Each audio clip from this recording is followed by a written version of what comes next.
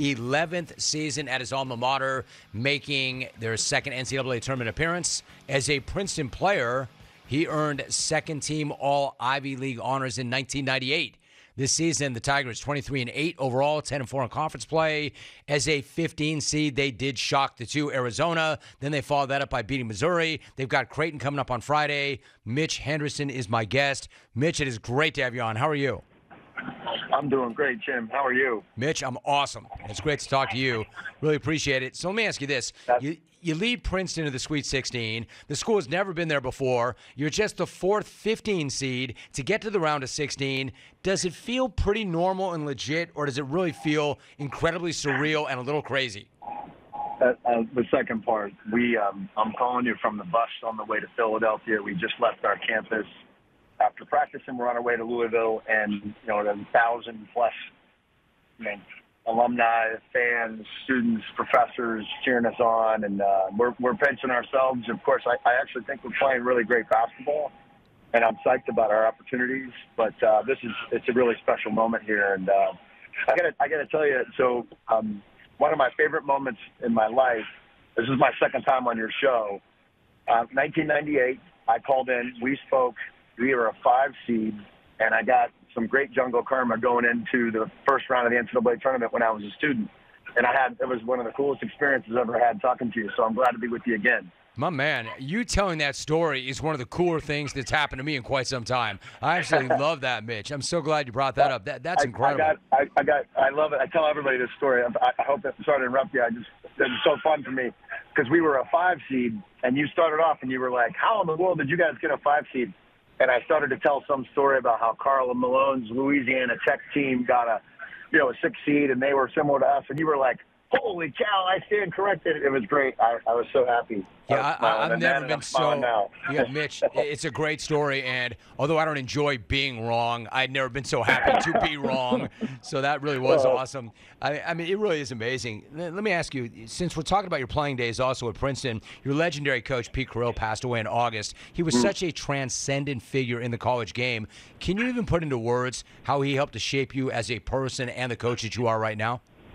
Yeah, I can, and it's when you're deciding in the recruiting process where to go to school. I mean, I remember distinctly, I wanted to play at Indiana or Butler. I'm from Indiana, and I had been getting recruited by for the Ivies, Princeton being one of them. And my dad was like, "Where do you want to go to school?" And I started to talk through it, and I got to Princeton. He goes, "Okay, let's stop right there." And you go out there. So first you sort of need your parents to sort of push you in that direction sometimes. And then you meet Coach Carrill, who taught basketball, Jim, really as a metaphor for life. He was in the Hall of Fame the first year he retired, but he's a very decorated coach, but never made a Final Four, and didn't win a national championship, but really was transcendent in his own way. 4 guys playing around a skilled post, very much of what you see now with the modern game. He was obsessed with Bill Russell's effect on the game. He always said that no one affected the game or did as many things to make their team win as Russell. So, and then there's the way he talked. He was very direct, very difficult to play for in some ways because he was so direct, but saw the game so fast and quickly. And he's influenced me so much that it's hard to know where his thoughts start and mine start, kind of, if that makes sense. So we're honoring him this season. We have a bow tie on our uniforms, which honor Coach Carrill. And we're psyched to be in the Sweet 16. I know he's watching. No, that does make sense, and I appreciate that response a lot. In fact, Mitch Henderson is my guest. What's really interesting, you said, when I said, is it surreal, is it wild? You said, yes, it's all those things. But you also said, I'm really excited by how well we're playing. Like, as an example, that Arizona win is going to live forever in Princeton lore. And you see something like that, but Mitch, how many times have we seen a team pull a massive upset only to fall flat and even get blown out in the next round? What's it say about your group that it kept its head and it beat a quality opponent in Missouri in the second round to get to the second weekend? I appreciate this question very much because it allows me to say that we tried to identify years ago what it's going to take to win 2 games in the tournament. And I got good fortune to be an assistant in the Big Ten, and Bo Ryan, Wisconsin teams, and the Izzo Michigan State teams, to me, they weren't always perfect, but they just made it all the time. They advanced 2 games, So it's rebounding and defense. And we out-rebounded Arizona, got more points in the paint. We out-rebounded Missouri, more points in the paint, took more free throws, made more free throws. And that's been a long time in the making. And we've identified those kinds of guys in the recruiting process. And Princeton is a very attractive place for certain kids. And we have a kid from San Diego. We have a kid coming in from Harvard-Westlake, which is right there in L.A., and we're shooting for the stars, and we've got great players that like to play physically. Mitch Henderson joining us. You kind of answered the question I was going to hit you with, but maybe you can elaborate on that. The Princeton brand already is world-renowned, so it's not like the university needed this additional exposure, but your run to the Sweet 16 may have caught the attention of some younger players who do have the grades and the game to come to the program. Effectively, what are you looking for when you recruit? What's the general profile of a Princeton student-athlete? So we first cast a wide net in terms of the grades, and then we lock in on what we think the top 20 student athletes are in the country. We're very direct in terms of what we're looking for and about what it's like here. We don't shy away from the rigor. We want you to have a world-class basketball experience and an unrivaled academic experience, and there are kids out there that like that. Now, of course, we're non-scholarship. Certain families, of course, get a significant amount of aid, but, you have to work with families on all of those things. But then, again, as you probably are well aware, I think the name of the game in college basketball these days is adaptability. And, transfer portal, NIL, and you look at a place like ours, and, over the years, and we couldn't point to a Sweet 16, Jim. You couldn't say, there was a relevant national moment that there is now. And we're just this is going to give us a big bump in recruiting, and kids know that they can come to a place like this and increase their own personal brand, but while also not sacrificing anything academically or on the court. Princeton head coach Mitch Henderson on the bus with his team joining us. Mitch, it's interesting, you obviously can't hit the portal hard and look for that quick fix like a lot of other coaches can, but looking at the group that you have right now and how they've played together, worked together, and respond to each other, is that not an advantage, and especially this time of year? I actually think it is, and I know this might seem, it's not. This is very familiar for me, but I've got a guy taking thermonuclear dynamics. I've got a guy taking Chinese. I've got multiple economics majors, pre-meds. They learn and grow from one another, and that's what they sign up for. And then also, we're a 5,000 undergrad university. Over 1,000 of the students are athletes.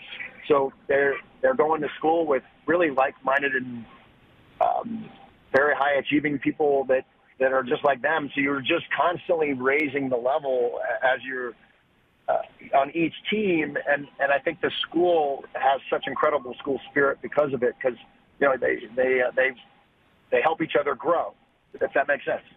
Absolutely. Iron will always sharpen iron, and you always want to surround yourself with people who make it better or make you better. Yes. So, Mitch, you've been here before. Well, not really. Nobody's been there before. You got them there. Yeah. The players got them there. I'm curious, what about the experience? I've got 2 really good friends in the media who played football at Princeton. Kyle Brandt, who worked on this show for years. Yep. Ross Tucker, who introduced me to Kyle Brandt. I know that they're loving this run. Generally, what is your fan base like, and what does the experience mean to them?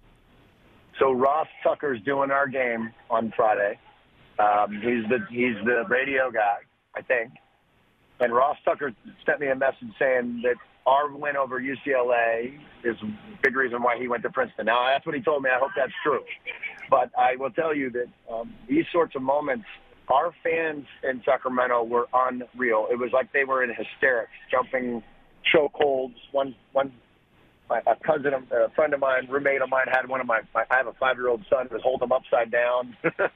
Right. And our fans are going to travel really well to Louisville. And as you know, those games, they put the fans in a section right near your bench.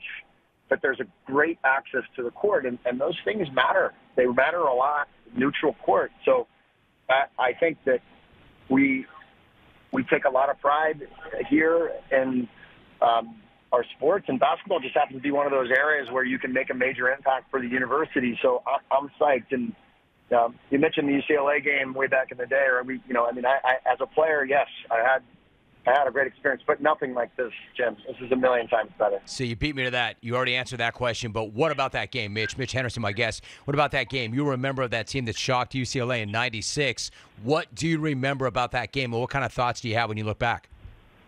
So Coach would always say to us, Coach Carrill would say in his own voice, "I'm preparing you to win the game." And when the ball went up in the air, he goes, "Just run back on defense because you're not going to get it anyways." So we did. When the ball went up and all 5 guys ran back on D. I remember that, they were the defending national champs, and we played to win. It was a very low possession game, and I can't say it was the exact same framework against Arizona, but 59-55, we knew we had to keep them in check and transition. And so I draw on that game regularly and often. And then the impact that game has had on myself and my teammates over the last 25, 27 years, it stands. I mean, there's not a week that goes by when somebody doesn't sort of say, like, "Oh, you were on that team." And you get into coaching, and it's all you want to again, be a great, be great at what you're doing, of course, on the court, but also provide an experience for the students, athletes that was similar to the one I got to have. And this is special, and we want to keep it going. And I know you're going to make sure that everybody knows that. So really quickly, Greg McDermott obviously is a heck of a coach. He's got his team back in the Sweet 16, second time in 3 years. As you look, Mitch, at the tape of Creighton, what stands out to you the most about the Blue Jays? They have a kid inside named Carl Brennan, who's unbelievable, 7'1". He blocks so many shots around the rim without fouling. He's got a particularly unusual skill set that we have not seen. And then they've got a kid, Nemhard, who I just thought was unbelievable against Baylor, and among other great players. They are, at this point, I think, the best, a very talented team, but also great continuity. And I think at this point in the tournament, you start to see your best isn't quite enough. And we know that we're going to have to be at our best. But we'll also have to have great savvy and guts against some really good players and a really well-coached team. You're right about Greg. He's got his team playing very well. Well, your group has proven that. It's got guts, it's got savvy, and no one's afraid of the big stage. And I think while it's a great story, let's not lose track of the fact this is a really, really nice team. Mitch, great to have you on. Obviously, it's been a minute. Listen, but really good to talk to you, Mitch. Thanks so much. I appreciate it. Looking for some more jungle karma, Jim. Thank you very much. My man, you got it. Mitch, you got it. I don't control it, but if I did, I would say you got it.